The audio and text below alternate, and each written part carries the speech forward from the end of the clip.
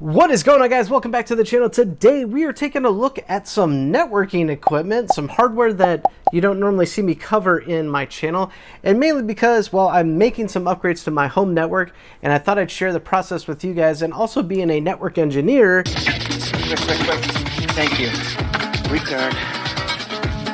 3, 2, 1, go. Come on. in my day job, which unfortunately, yes, YouTube is not my full-time job, I figured I'd cover that with you guys and maybe it'd be an area for you guys to pick up some tech tidbits and learn a few things here and there. But before we do get into that, I do have a quick video sponsor that'll help you activate your Windows license key. Let's go.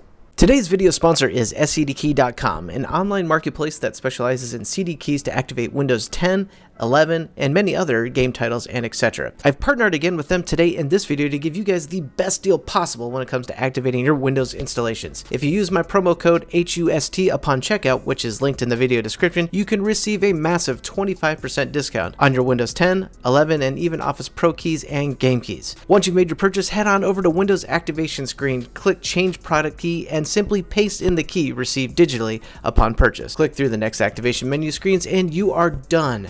Now you have a fully licensed and activated copy of Windows on your new system. Again, that promo code is HUST on checkout to get the full 25% discount. Just quickly cut to the chase on why I'm doing upgrades, what the backline story is with that, and what all I am after today. What we're going to be focusing on using is Unifi as far as our vendor. I like Unifi, the Ubiquity products, mainly because they're kind of that prosumer level type product that allows you to do kind of the enterprise style functions, have lots of granular control, but also be pretty user friendly, relatively cheap, low noise, and easy to deploy in a home. Now you might be thinking, Dan, well, you're a network engineer. Isn't your network in your home like the latest and greatest and best? Well, soon to be, but I used to have actually 4 of the older model versions of these wireless access points. These are the Unifi 6 Pros, basically the brand new ones that they came out with, I believe starting in 2023, maybe later 2022, where it's going to be adopting to the new wireless standards. But I used to have 4 of the older versions installed in my home. There's actually one right above my head, which we'll get to in a moment,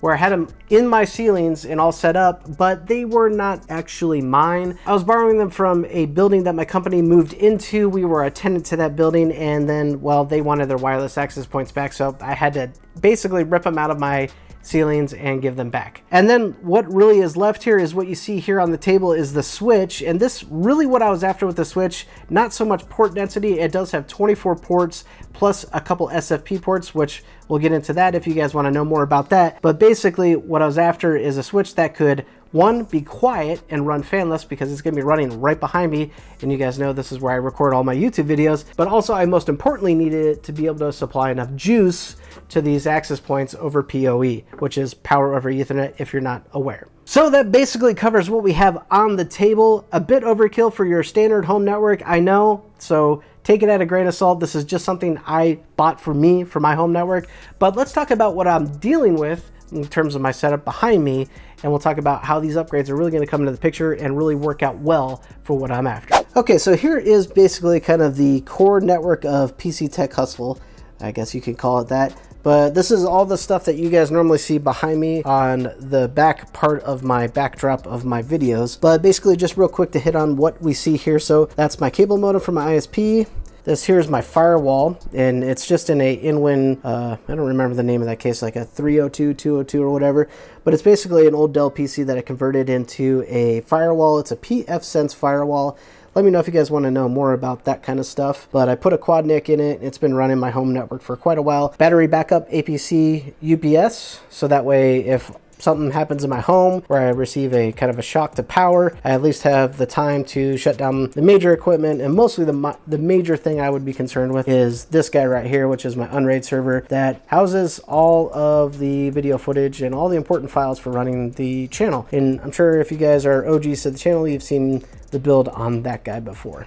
Okay, so then as far as networking here, what I've got is, it's a bit messy, but I've got a fanless switch here from Cisco, and this thing's great. Actually, it does provide PoE, just doesn't provide enough PoE. But in effect, this is where I'm taking in all of my network connections from the firewall and all the other stuff here, the cable modem, and bringing in the internet from here and then branching that out. So what I previously had for my wireless access points is this little baby Unifi switch, which was doing okay for providing power on the old Pro wireless access points, but basically is not cutting it, won't even power a single one on. But these are all the cables that are running to my locations in my home where I have the access points installed. So basically what this is doing is these are the cable runs that would plug into a switch, power on the access points to the various locations in my home, and then I guess you could say I kind of have a network data pipe that's going back behind my setup here. So you guys are really seeing the behind the scenes here, but basically what that does is that goes straight up into the back. So have you guys seen behind me this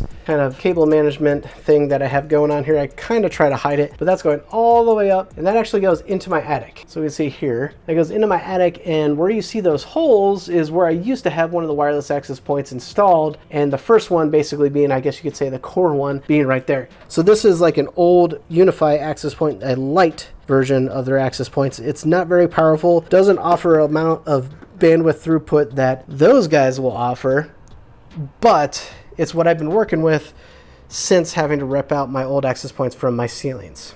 Here's where it gets more fun. So as you can see, this is in my living room and slash dining room. This is where I have a network cable ran through my attic. And as you can see, the holes there are the mounting points where the bracket was installed for the old access point that I had to take out and have not replaced since. The idea here is I was just kind of waiting to get the extra funds to really basically repopulate these areas in my home with new access points. So then throughout the house, I've got two more of these, and I won't show you all of them just because it'd be redundant, but basically two more of these that's repeating or actually capturing repeated signal from that little baby access point that we saw in my office, and then kind of just giving enough coverage. It's really not good performance, it's just coverage. So how that kind of works basically is this access point is only plugged into a PoE adapter, which I got down here, and that's only literally for power. So it just runs a network cable, power, and basically just plugs into the wall. So it's not a very good solution if you're looking for performance, but it's at least been a band-aid for me as far as coverage is concerned. I want to get back now both my performance with coverage. So before we get into installation of the equipment I have sitting here on my desk, I do want to do a quick baseline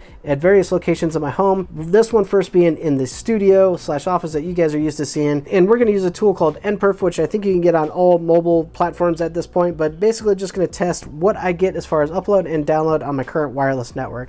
So that's not too shabby, to be flat honest. 300 something, although we are sitting very close proximity to my wireless access point that is directly plugged into my switch, so that's pretty solid. I don't particularly have any wireless issues in this room, but I think we've got a lot to gain. So what that did was a download test, upload test, and just generic latency, and I'm looking at 329 megabits per second download, 54.7 upload, and 63 milliseconds as my latency to the test server that this application pings. It's probably good to run this 2 to 3 times to kind of get yourself an established average, but let's go check the other spots in my home where the signal is repeated and we don't have these hardwired in yet. Okay, so what do you say we give my phone the absolute best possible opportunity to get a good Wi-Fi signal by putting it basically right butt up against the WAP. Remember, this one is repeated, so that's going to cut down your bandwidth significantly, but let's see what kind of result we're looking at here when we do that.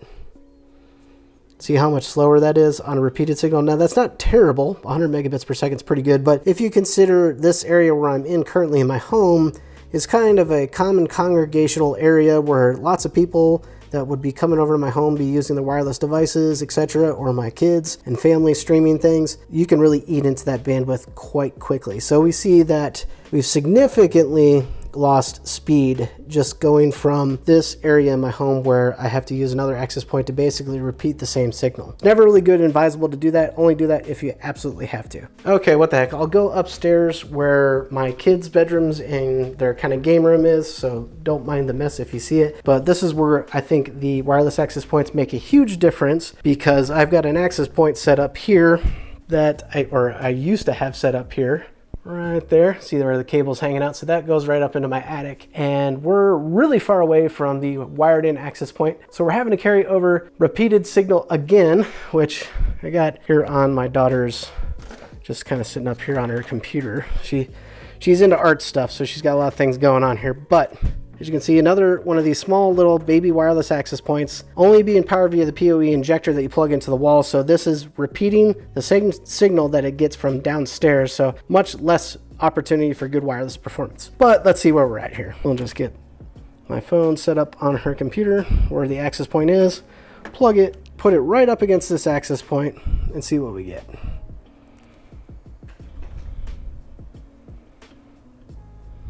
Not half bad. I'd say most people can't really complain about that. Really isn't that bad.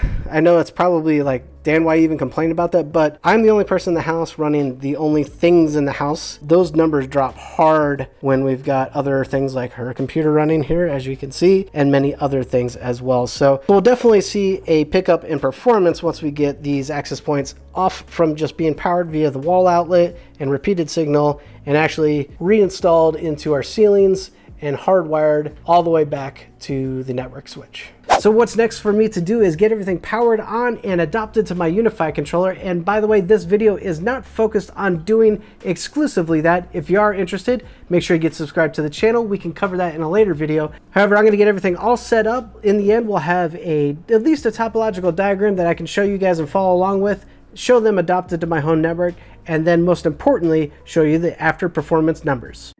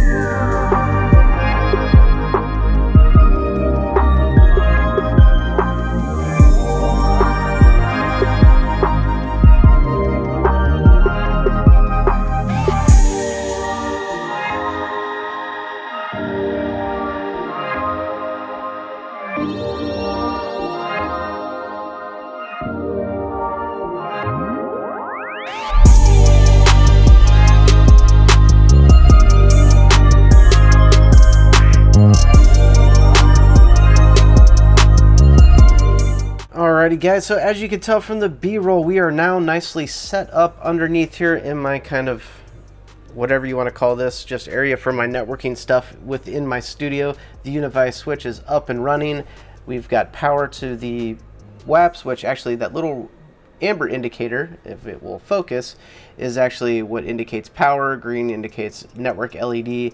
And then I actually went ahead and added 2 connections back to my core switch here, since I can now aggregate 2 gigabit up to my core switch, which really isn't absolutely necessary. You're really not going to get too much really of a benefit of that. It doesn't necessarily mean with a ether channel like that that you're actually getting double your bandwidth, but it does provide some parity of the network traffic and also provide some reliability, obviously back to my network core switch. But here it is all nicely set up. One thing I absolutely love is this little LCD screen where I can do kind of like check statuses on my ports. So as we can see here, we've got ports 1 through 4 populated with the WAPs, and the other 2 are just the core network connections back to my core switch. So really cool that you can just do like kind of a touch quick status check of things.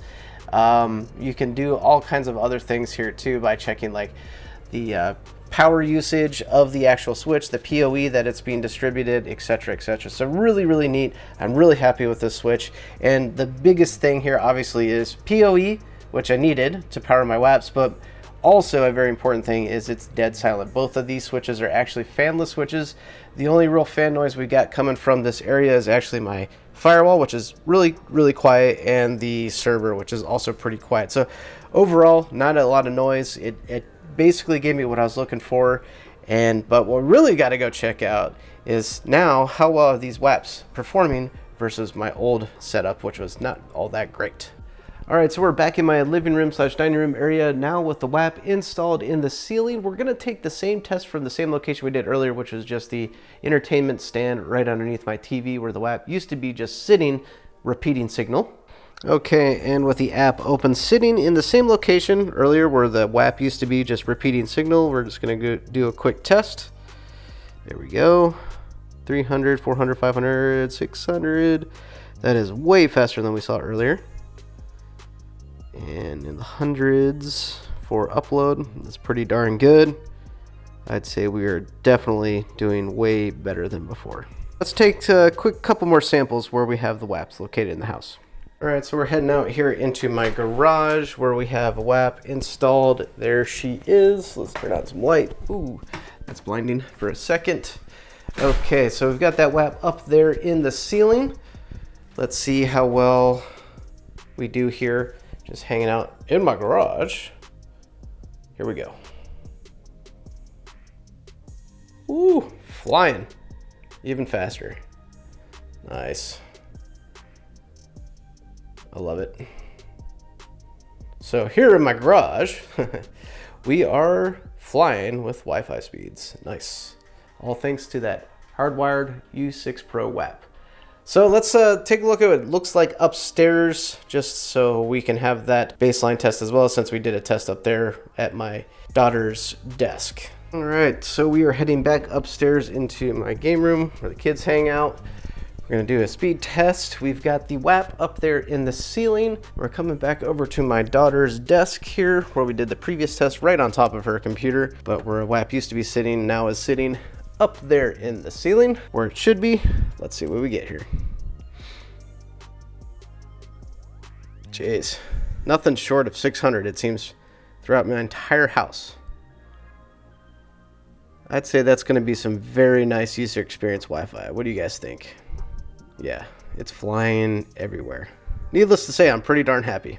So guys, as promised, I would share a network diagram just to kind of give you guys a kind of logical view of what it looks like, what I just did, so you kind of have a basic understanding. So what we did was we took 4 of the U6 Pros here and connected them to the USW24 PoE switch, and that's going to be trunking all my network VLANs 10, 20, 30, 40, 100, and 200 over to these WAPs. So again, I'm not really going to go into like networking concepts very granular just because that's not really what my channel is all about, but just to let you know what's going on. So we're trunking all those networks over to my wireless access points, and then that is actually trunked up to my main core switch, which is the Cisco 3560 fanless that we saw earlier. And as mentioned, also we've got a couple dedicated connections. I guess I should have 2 links here instead of 1, but it's gig 23 actually, and 24 on the USW 24 port PoE over to my Cisco 3560. And then from on there, I've got other things configured within my networking to basically uplink to a pfSense firewall, as you saw earlier, to get out to the internet. So as promised, I just kind of want to give you guys an overarching view of my network and what I did here so you guys have kind of an idea. But basically that is it. And as promised, I'd take you guys over to my dashboard within the Unifi ecosystem as well, just to give you guys an idea of what we're looking at. So cool thing here is, you know, we've got a list of our devices. We got our 4 WAPs here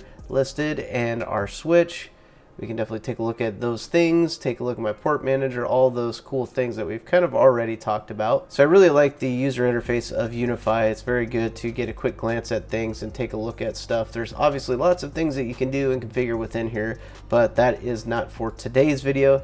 Another real cool thing is they have a topology builder where basically you can see where all your clients are connected. So things that are connected to the different access points, as you can see throughout my network, and then funnel into my USW 24 port PoE. And it doesn't map the rest of the things that are non-Unifi, which we know we have an uplink switch and firewall, but pretty cool to kind of just get a quick glancing view on what device is connected to what WAP. So pretty cool stuff. I really like Unifi products. Well guys, new shirt, new shave, new day. Unfortunately, yes, this did take me more than just 1 day to film and do and put together, but dang, those were some serious Wi-Fi upgrades. This was a fun video topic for me to cover because I am a nerd when it comes to all things tech, especially PC building and networking, because networking, as I mentioned, is my day job. So let me know if you guys enjoyed this type of video. I can definitely go into more detail and cover some other like videos in the future. However, though, if this video was not your cup of tea, well then firstly, I'd like to say thanks for sticking to the end of this one. I definitely appreciate that. I do have a video for you right here that might be more up your alley, where we do some